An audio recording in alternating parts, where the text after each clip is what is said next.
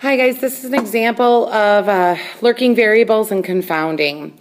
You can see here my X variable, number of firefighters, and I think that there is an association with the amount of damage to forests. So I'm going to do an observational study on this. You cannot do an experiment on this. And I'm going to try to find an association there. But we have an issue, and that issue is the severity of the fire. And that is a lurking variable. Why is that a lurking variable? Because it's affecting Y.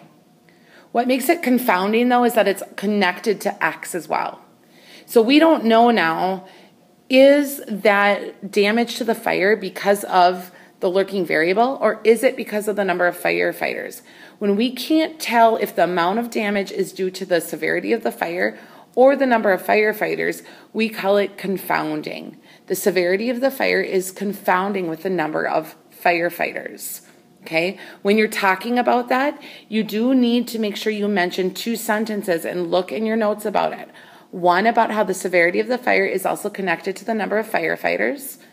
And then two, how does it affect the Y, okay? And then again, just look in your notes. If you have questions, shoot me an email. Let me just show you one more example, and I'll import the picture from my library here. Give me 1 second. I'm going quick. I apologize. If you have questions, again, email me. Here's another example of confounding. Here is one where they look at the drinking habits of someone. So that's your explanatory variable. You can see that right here.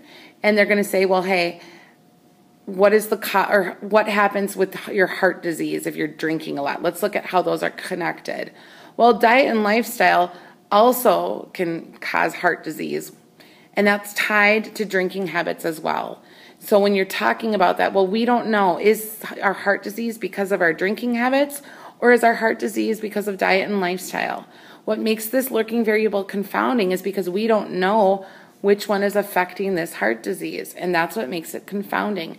Two variables are confounded when their effects on the response variable cannot be distinguished from each other.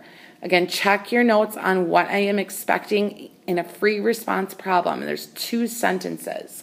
I'm trying not to make this too long. Email me if you have questions.